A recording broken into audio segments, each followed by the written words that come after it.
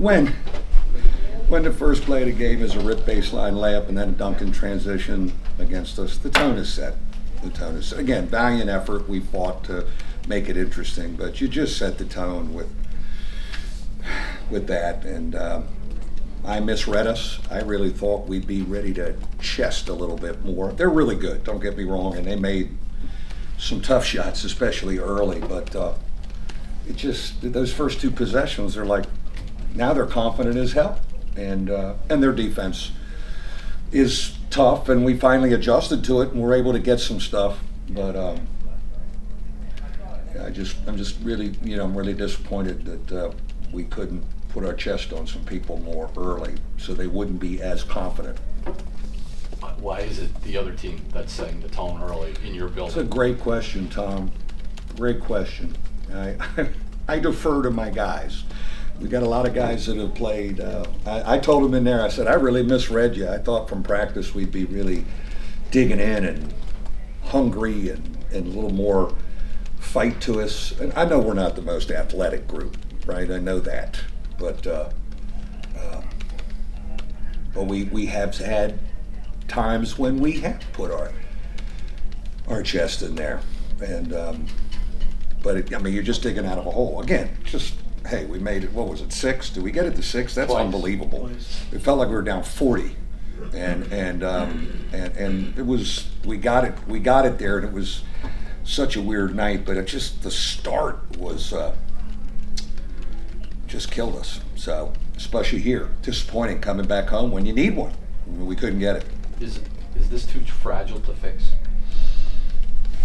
Let's talk Thursday. Let's talk Thursday. You know what? I defer to our leadership and our captains. I've got old guys. They do have ownership of themselves, and they, but I certainly haven't been able to help them much. I just told them that. I've done a horrible job with you fellas. I thought I misread you. I thought we would be more ready to compete there, and that's the boss's responsibility.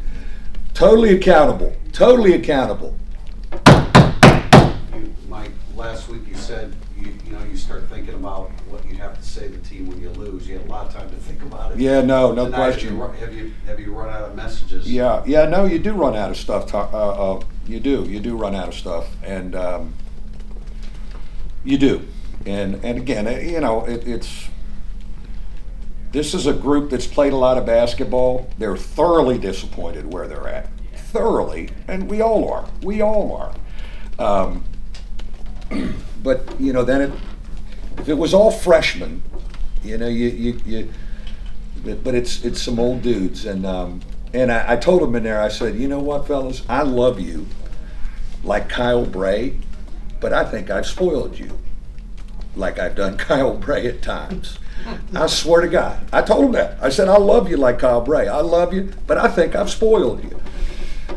So we'll figure it out. Try and figure it out Thursday.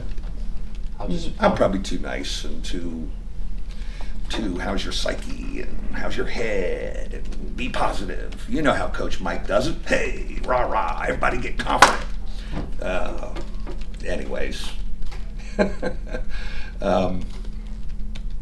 It's just, I misread us. God, I thought we'd really stick our nose in there. And again, we made it interesting and we battled and whatever, but to start a game, rip, baseline layup, transition dunk. Now Florida State, ooh, we got them. Oh, now they're making tough shots because they're feeling good. It's just is what it is. It is. And played some zone. That helped us a little bit, and we'll have to continue to do that. But, God, I spoil everybody. I spoil everybody. Everybody. People who work with me, everybody's spoiled. Everybody's spoiled.